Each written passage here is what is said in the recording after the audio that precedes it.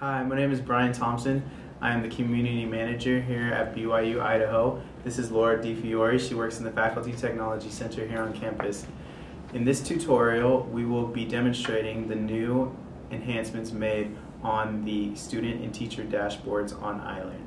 The teacher dashboard in the new iLearn is similar to the teacher dashboard in the classic iLearn. Here you will see a list of your active and current courses. To view your inactive and courses from previous semesters, select the drop-down menu, View All Courses, and you will see a list of all courses here. You can organize them by course, role, term, status, start date, and end date. If you go back to the drop-down menu, you will see that there's a button here that takes you directly to the course management tool.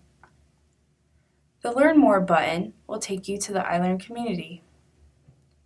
Underneath courses are announcements. For any unread announcements, there will appear an orange megaphone icon indicating that it has not been read.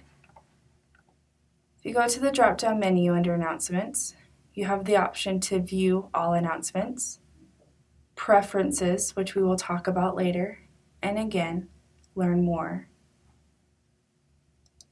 To the right is the eye on iLearn. Here, there will be the latest updates on iLearn.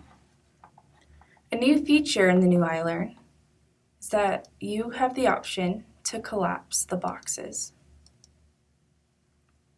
For faculty, the option to the author dashboard is available, which eliminates the need to grade column here at the left. Go to Dashboards, Author Dashboard, and you can see that it disappears.